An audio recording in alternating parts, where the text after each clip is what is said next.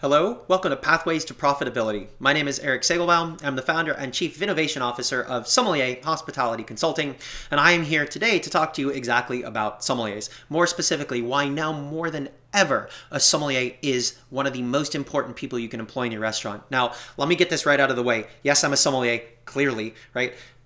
This is not coming from a point of bias. I'm not doing this because I just love being a somm. Of course I love being a somm. I'm telling you this though because sommeliers have a unique capacity to add tremendous amounts of gross revenue, profit, and value to your business unlike just about any other position. And I understand that because sommeliers tend to represent a high labor line item, whether they're salaried or hourly, that they're generally the first to be cut on a shift or the first to be laid off when that is necessary, such as during a global pandemic. And they're often the last to be brought on, again, because they're a high labor item. But the ROI of a good sommelier is huge. The return on investment of having a specialist in your highest profit center is key. Now let's break this down for a minute. Most restaurants, I'm excluding fast food and super casual. I'm talking anything from like mid-scale casual to fine dining. Most restaurants, a typical product mix breakdown is roughly 60 to 70% food, 30 to 40% beverage. Some have more, some have less, but that's generally where the industry averages out. However, this is the key point. Food runs at a much higher cost. So if you look at profit, basically profit contribution or contribution margin, the wine or beverage program of most restaurants generally contributes 70 to 95% of the gross profit dollars to the operation, even though they don't contribute the same percentage of revenue breakdown.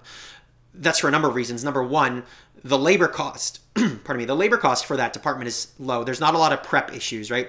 You don't have to worry about spoilage as much. Sure, yeah, wines by the glass can go bad, bottles can get broken, but it's not like if you order too much meat and you can't sell it, or too much fish and it goes bad, right? It's right down the drain. You don't have to worry about fabrication and loss. So a 5-pound side of salmon, depending on who's butchering it, might yield you 10 8-ounce portions. It might yield you 6 8-ounce portions. It really all depends, right? So you've got yield issues. You've got the same weight of product not being the same in the kitchen, right? That's why there's a lot of cost of goods and then also the labor cost to do this fabrication work. Somms, you don't have to worry about that, right? The costs to support a beverage program are minimal. It's a lot of sealed product coming in, pre-yielded, pre-costed. You know every bottle of wine costs you X and every bottle of that wine will sell for Y, so you don't have to worry about paying a different amount. You don't have fluctuations in the cost of these commodities.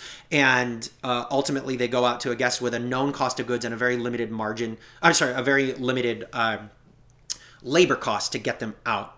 Plus, again, spoilage and loss limited, right? Now, I want you to think about this. We're talking about the most significant contributor to profit margin.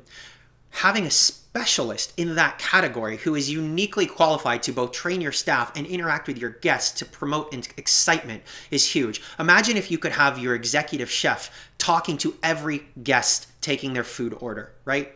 Can't do that. That's not practical. But what the sommelier is basically the executive wine chef or the executive beverage chef talking to as many guests as they can about their order. A guest is more likely to trust in them that they built this beverage program and they really have the guest's best interest in heart. They can steer guests into high margin or high dollar value things more so than if a guest were just looking at a list on their own. Now, lastly, I want you to think about this. Most restaurants spend a ton of money on something that is a high cost, low profit center, and that is their pastry department. Even if you're buying bread, not baking in-house, think about what patisserie means. It has a much higher cost of goods because just the inputs are more expensive. It has a much higher labor cost because a lot of pastry is very time consuming, especially if you're making doughs and proofing them and letting them rise and all that stuff, right? So there's a lot more cost to put out something that represents maybe 5 to 7% of your product mix if you're lucky, and also at what cost margin, right? Generally speaking, 50, 60% cost, 70% cost. A lot of restaurants will have an executive pastry chef, maybe a pastry sous chef, and 1 or 2 or 3 or even more hourly employees to pastry. A lot of pastry desserts are given away. Bread is given away if you're baking your own. Desserts are often given away for special occasions, for VIPs, etc. So you're going to put so much labor sink into something that is an incredibly high cost, incredibly low profit margin category. Why would you not put a little bit extra labor dollars into something that is incredibly high revenue generating at very high profitability levels? A sommelier is uniquely qualified to train your staff staff how to move the needle. A sommelier is uniquely qualified on how to make your guests feel great about their purchase, how to move their net average spend, whether it's by the bottle or by the glass. A sommelier is uniquely qualified to enhance a guest experience while enhancing the revenue they bring in. And there's one more other critically important thing that a sommelier provides. Okay, we are, as an industry, somm managers, right? There are very few somms, even in fine dining, that all they do is sommelier and that's it, right? We perform other functions vital to the operation of the front of the house. Now, I want to be clear. I'm not discounting the value of bussers, of hosts, of servers, of food runners. I'm not. They are vitally important, and in no way am I suggesting that you shouldn't run with those people.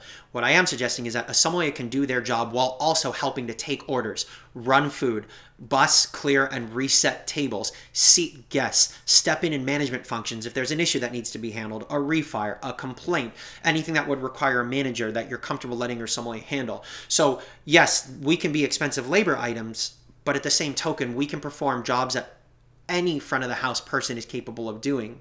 Or we can perform all of those jobs, but it's not necessarily the same. Now, again, I'm not saying don't have food runners if your business model calls for food runners, but a sommelier can run food. Can a food runner talk about the merits or the differences between these two Cabernets from Yountville? Probably not. So right now, more than ever, when every ounce of revenue is important, every penny coming in is vital, and the profit margin of every penny coming in is vital, you would be foolish as an operator not to have a specialist that can help drive that revenue, drive that profitability, and also step in to enhance guest experience and fill the gap of maybe not being able to have as many servers or bussers or runners as hosts as you would want to because you can't operate at full capacity. Something to think about. Thank you very much. This has been Pathways to Profitability. I'm your host, Erik Segelbaum. Take care.